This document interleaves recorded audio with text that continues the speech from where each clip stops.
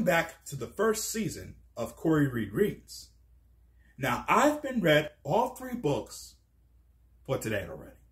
And now it's time to recap all 3 books for today. And here they are right now. The Circle of Days by Reeve Lindbergh, illustrated by Kathy Felstead, published by Candlewick Press.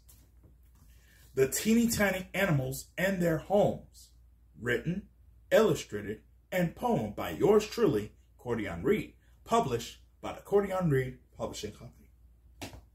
And 5 Little Monkeys Jumping on the Bed, retold and illustrated by Eileen Cristello, published by Scholastic Incorporated.